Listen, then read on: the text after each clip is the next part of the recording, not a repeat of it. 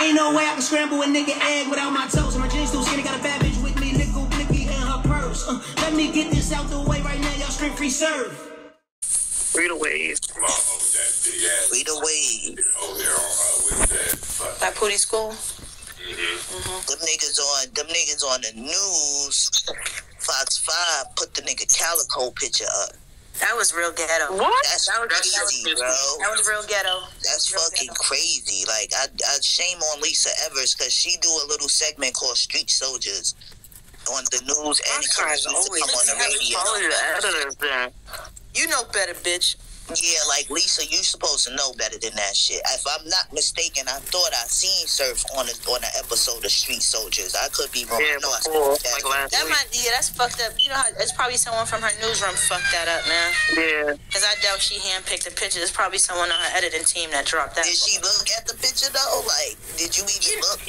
That's what I'm saying. Like, right, did you do a run-through before? Did you just get up there and they be like, hey, insert picture of Surf now, and they pulled up the wrong one? You know what I'm saying? Right. That's how I'd imagine it goes. I have no idea, but that's how I'd imagine it went. At least for the sake of her not being a complete dipshit. That's wild. That's just wild. Like, the fuck? Calico's another one of the biggest battle rappers, too. It's not like y'all just found... You know what I'm saying? That's just wild. But Fox 5 always been on some whack shit. Motherfuckers' names and shit, and other pictures come up associated with us because we all tagged in battle rap stuff. So I don't know if it's one of those things or what. But I still feel, I've always felt like Fox 5 just been trash for a while. Like, they even try to speak slang in some of these shows, but you ain't got to do all that. Like, don't speak slang in the show, please. Like, sound crazy. Some of the places from out of state, like, y'all news people are chopped and they look dusty. It's like, why do y'all let them get on the TV like that? New York, I can't say that for them because I don't remember seeing anything looking crazy.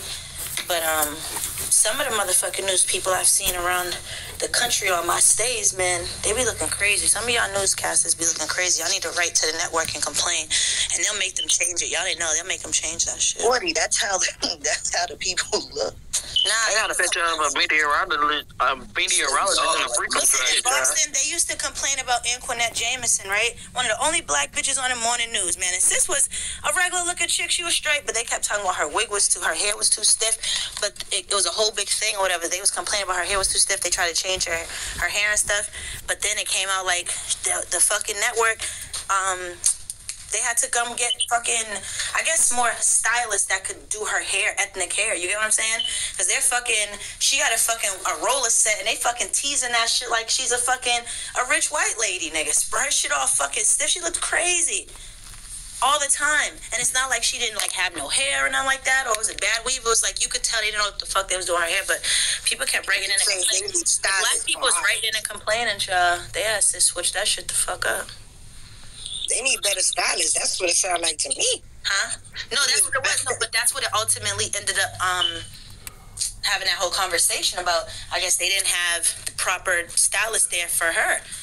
Right. I be seeing that shit too on TikTok now too. Like a lot of models and stuff like that. They're on these runway shows and stuff. They don't got people there to do proper makeup for melanated women. They don't know how to work with these hair textures. Y'all want them to do stage hairstyles, and y'all spraying all kind of product that doesn't go and people of color's hair, like all that kind of shit. So that's a big thing. Not having professionals that are able to work with different types of people. So this wig is, my own wig's a little dry. I'm talking about Anquinette's child. Bang, bang, bang, bang, bang.